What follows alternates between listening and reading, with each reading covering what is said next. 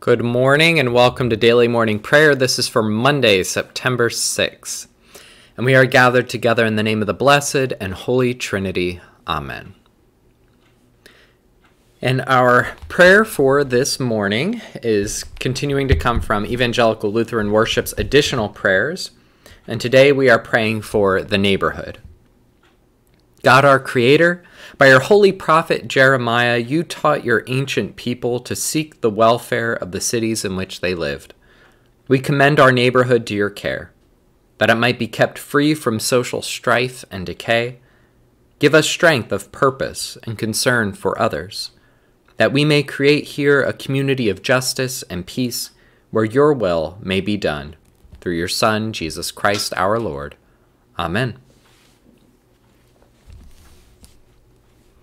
And our quote for this morning comes from Dietrich Bonhoeffer, who says, "We are not to simply bandage the wounds of victims beneath the wheels of injustice. We are to drive a spoke into the wheel itself."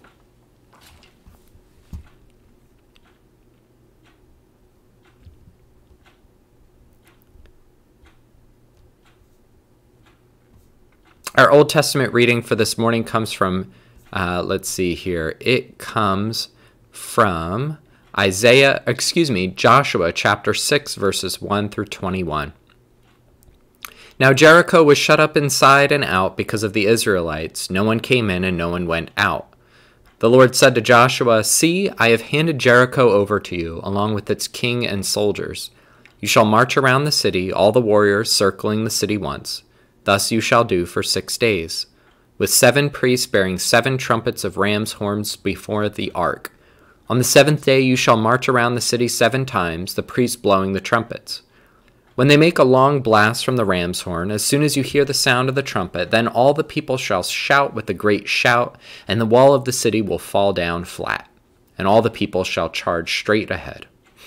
So Joshua, son of Nun, summoned the priests and said to them, "Take up the Ark of the Covenant, and have 7 priests carry 7 trumpets of ram's horns in front of the Ark of the Lord." To the people he said, "Go forward and march around the city. Have the armed men pass on before the Ark of the Lord." As Joshua had commanded the people, the 7 priests, carrying the 7 trumpets of ram's horns before the Lord, went forward, blowing the trumpets, with the Ark of the Covenant of the Lord following them.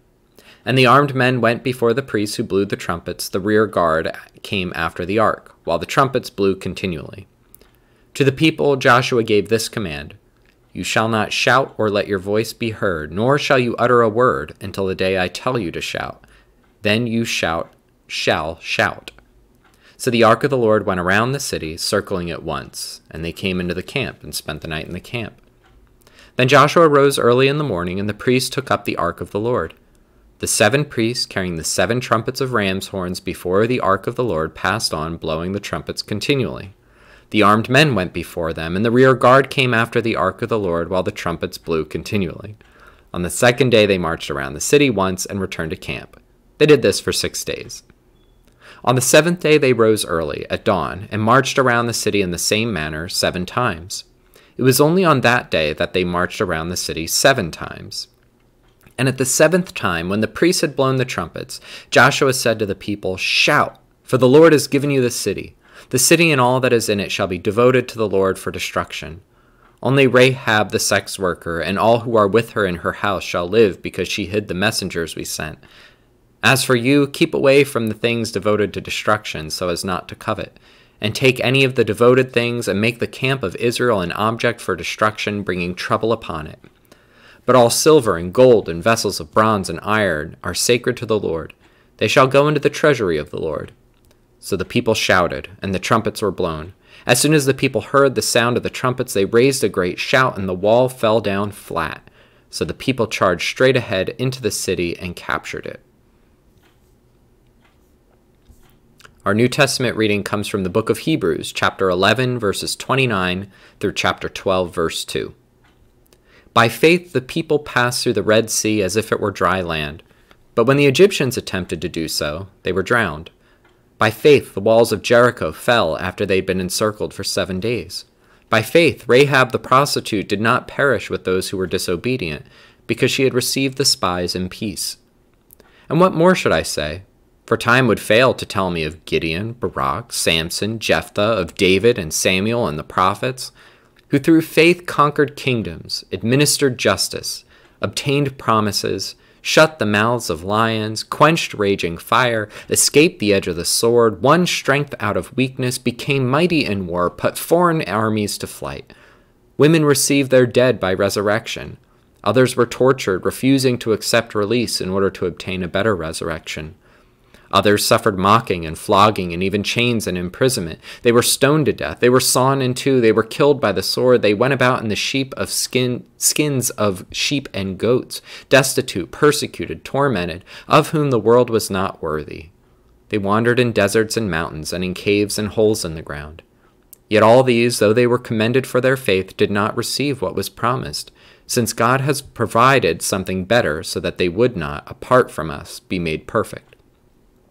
Therefore, since we are surrounded by so great a cloud of witnesses, let us lay also aside every weight and the sin that clings so closely, and let us run with perseverance the race that is set before us, looking to Jesus, the pioneer and perfecter of our faith, who for the sake of the joy that was set before him endured the cross, disregarding its shame, and has taken his seat at the right hand of the throne of God. Gathered into one by the Holy Spirit, let us pray as Jesus taught us. Our Father, who art in heaven, hallowed be thy name. Thy kingdom come, thy will be done, on earth as it is in heaven. Give us this day our daily bread, and forgive us our trespasses, as we forgive those who trespass against us. And lead us not into temptation, but deliver us from evil. For thine is the kingdom, and the power, and the glory, forever and ever. Amen. The Lord bless you and keep you. The Lord look upon you with favor and give you peace. Amen.